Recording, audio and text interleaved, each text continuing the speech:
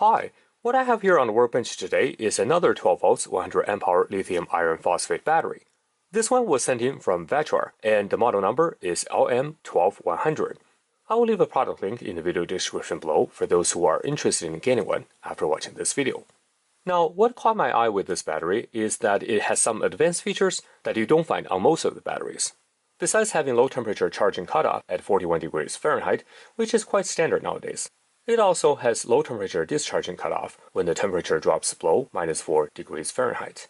Now, LiFePO batteries can be safely discharged in lower temperature environments, but the capacity is significantly reduced. What is a little bit unusual is that this Vatrer battery also has built-in battery heating pads. If you are charging the battery when the core temperature is below 41 degrees Fahrenheit, the internal heater will be turned on first, and once the core temperature is above 41 degrees Fahrenheit, charging will automatically resume. I haven't been able to test this feature myself just because it's a little bit warmer outside now, but some other YouTubers had verified that this indeed works. Now, the built-in heater is only 90 watts, so it will take quite a while to bring the battery cells up to temperature, especially if it is extremely cold. The battery also supports Bluetooth, and you can use a phone app to monitor the charging and discharging of the battery, which is quite convenient. Now, as you can see here, Vatrer actually calls it differently. They call it app connection. So at first, if you look at the label here, it's not very obvious that it actually supports Bluetooth, but it does. Now, obviously, with all these added features also means added price. This battery is definitely more expensive than some of the other batteries I had reviewed before, but it is quite comparable with other batteries offering similar features.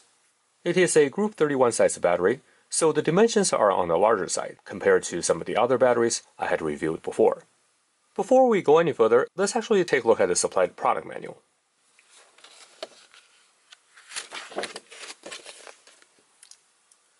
And you can see that the maximum charging and discharging current here is rated at 100 amps for the 12 volts 100 amp hour battery. Of course, for the 200 amp hour battery, it is doubled. Now, the battery we have here is, of course, the 100 amp hour version, so we will concentrate on this column. Now, what is interesting is you can see that we didn't say anything about the maximum surge current capacity of the battery, so I guess we'll have to test it out later. And here we have the warranty policy. And here you have the charging method and so on and so forth. With most of the LiFePO batteries, you can connect up to 4 in parallel and 4 in series. But for this battery, you can see that you can connect 4 in series to 48 volts, and also you can connect maximum of 10 batteries in parallel. So that's a little bit different. Although on the website, it says it's only up to 4 in parallel. Not entirely sure which one is correct, 4 or 10.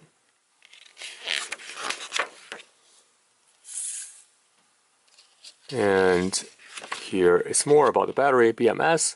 And this paragraph here, it talks about the heating pad here. Basically, when the temperature is below 0, you will actually use a heating pad to first heat up the battery, and then it will start charging. So that's what it is talking about here. And on the right hand side, you can see we have the discharge curve. Now, you can actually learn quite a bit about LiFePO batteries from the curve here. You can see that the overall capacity of the battery actually is not dependent on the discharge rate here, at least to some degree.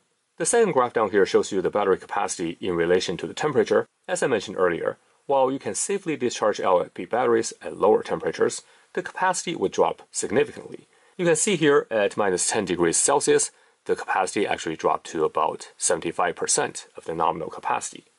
And let's see what else.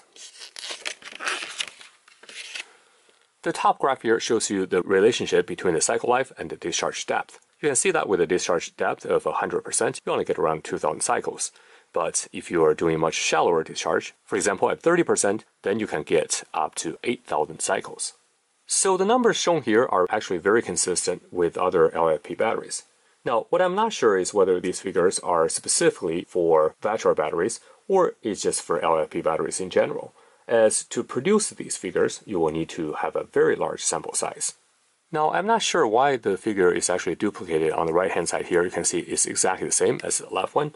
But anyway, here we also have the charging characteristics and also the discharge curve against different temperatures. You can actually see that for LiFePO batteries, the self-discharging is actually quite low. Even with elevated temperatures at 50 degrees Celsius, you can see that with 8 months in storage, you are still able to maintain 80% of the battery capacity. Now, obviously, we have no way of verifying the battery degradation and cycle life in this short video. But I will be using this battery with my other batteries regularly, and will report back if I see any issues. So far, I haven't experienced any issues with any of the batteries that I have reviewed on this channel, but I will definitely let you know if I do. Alright, let's see what else. Here is the phone app. Now, I'm actually not sure why it's recommending this specific app. As you can clearly see, it's rated very poorly.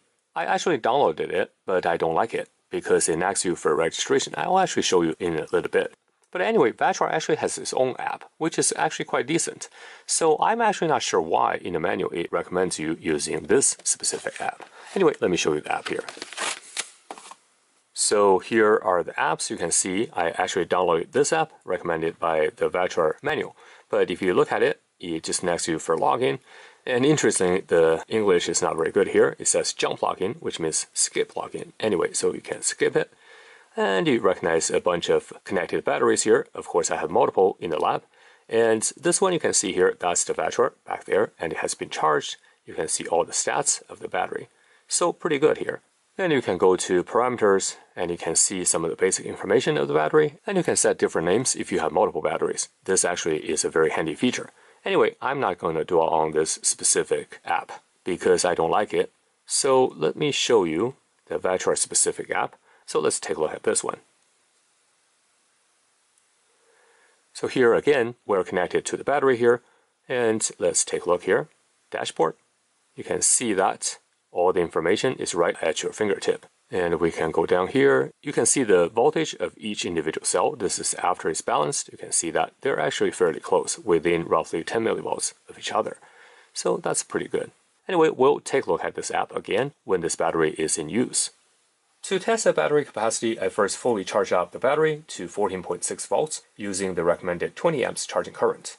And after the battery is fully charged, I held the voltage at 14.6 volts for a few more hours, allowing the battery cells to be balanced. You can actually see this balancing in action on the phone app, and once the cells are balanced, their voltages are actually within 10 millivolts of each other. To discharge the battery, I chose a 0.1C discharge rate, which is 10 amps, using my electronic loads battery testing feature. One benefit of LFP battery is that the discharge curve is fairly flat compared to other battery chemistries, so the terminal voltage does not drop significantly until the very end of the discharging cycle. I set the cutoff voltage to 9 volts on the electronic load side, and you can see that there is actually some voltage drop across the wires used. So the voltage across the battery terminals is actually quite a bit higher than what is reported on the electronic load. So in reality, the actual cutoff voltage is around probably 10 volts. Now, I did capture the moment of the cutoff. As you can see, the battery voltage dropped off very rapidly towards the end. We're able to get over 104 amp hours out of the battery, which is excellent. And this is definitely on the higher end of the measured capacities among all the 100 amp hour batteries I have tested. Here you can see that we're measuring the internal resistance of the battery with the HRM10 internal resistance meter. Now, the spec didn't actually mention anything about the internal resistance, but you can see that here we're measuring about just under 13 milliohms. The rated maximum current is 100 amps continuous, so let's actually test that out with an electric heater with the inverter. And to control the output current draw, I'm using a variac and using that to control the power delivered to the heater. So now let's power on the inverter. And let's power on the variac. So I'm going to gradually increase the output voltage.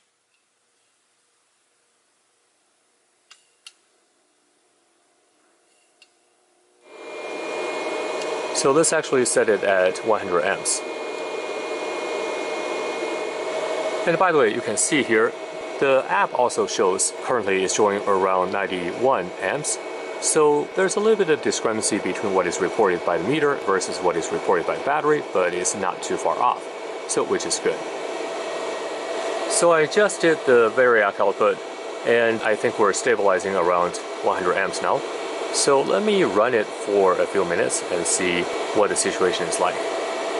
Now, we have been running like this for a few minutes, and one thing nice about having a phone app is that you can actually see the internal temperature here reported by the app. Right now we're at 62 degrees Fahrenheit, which is actually only 10 degrees higher than what we started with. So that's definitely not an issue. And of course, the temperature you can see here is still rising as we are only a few minutes in. I don't anticipate it rising much higher than 65 degrees perhaps.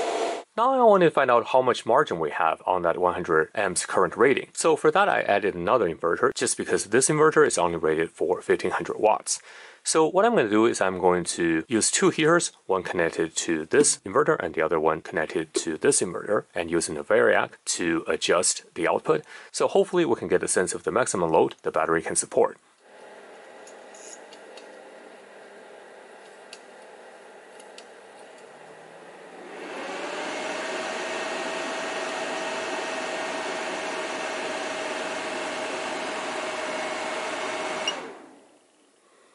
And let's try it again. And this time I'm going to start the second one gradually.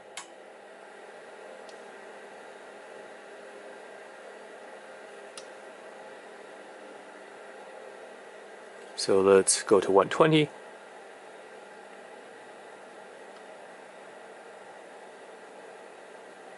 $130.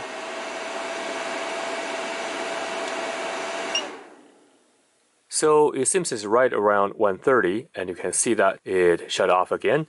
And now the battery had recovered. Let's try it one more time.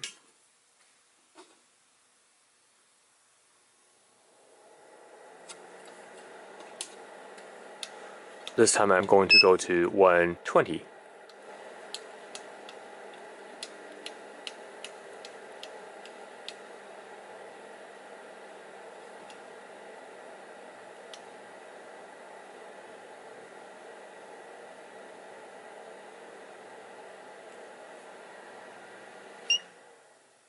So it appears actually the protection would kick in right around 120 amps.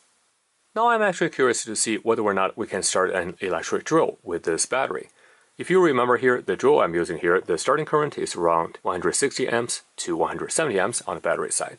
Alright, let me turn on the inverter again. Just want to warn you, when I start the drill, it will be a little bit loud. 1, 2, 3. 1, 2, 3. Looks like there's no problem.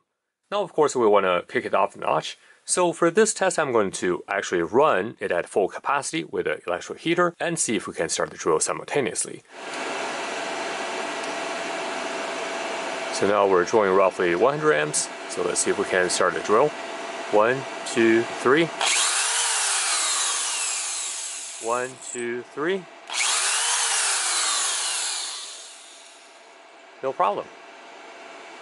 And after the test we just done, I left it running with the heater on, and you can see right now we're drawing right around 100 amps. By the way, the meter is reading 103 amps, and here on the phone you can see the app is reporting right around 100 amps.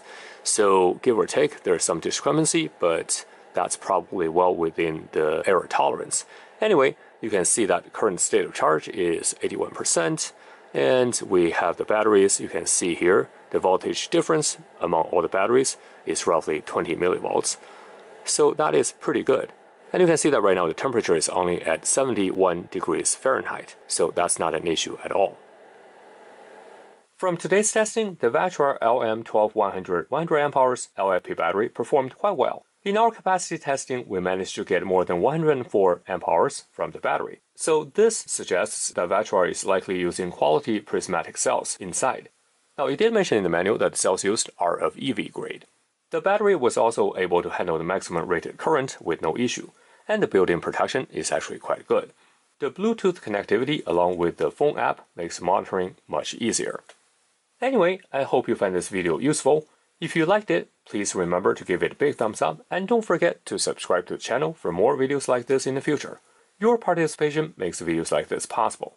Thanks for watching, and I will see you next time.